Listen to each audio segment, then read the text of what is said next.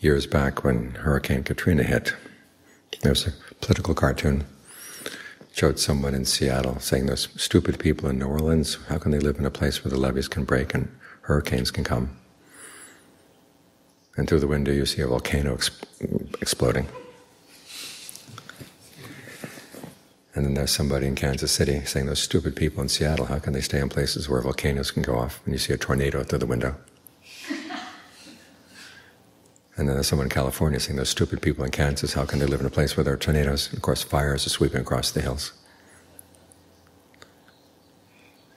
In other words, wherever you go, there's always going to be dangers.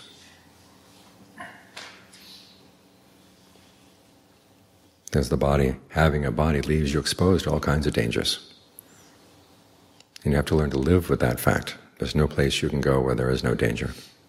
The body carries dangers within it. Your heart keeps beating, but it could stop at any time. Each of your organs has its own diseases, and they can come at any time. But one thing is for sure, you've got this breath, and you've got a mind that can make choices. Some of those choices may be limited, but at least you have the choice to do something skillful or unskillful.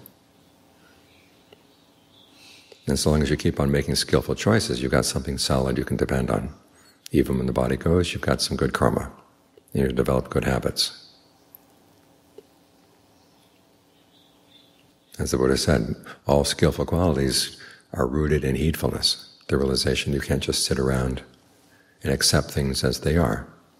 You've got to figure out, what can I do to provide myself with something solid? Each time you breathe in, you've got that opportunity. Just as we have that chant, that I'm subject to aging, illness, death, and separation. These are the dangers that lie all around us and within us. And then it ends with, I have my actions. Those are the things you can depend on. So try to make your actions dependable.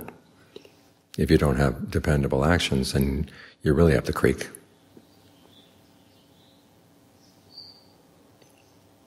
So notice whenever you have a choice between doing something skillful and unskillful, always take the skillful choice. And you won't regret it. Now, whether you're living in New Orleans or Seattle or Kansas or California, and the world comes closing in, you've got something that will allow you to escape. This is your escape hatch to something good. So do your best to keep it open.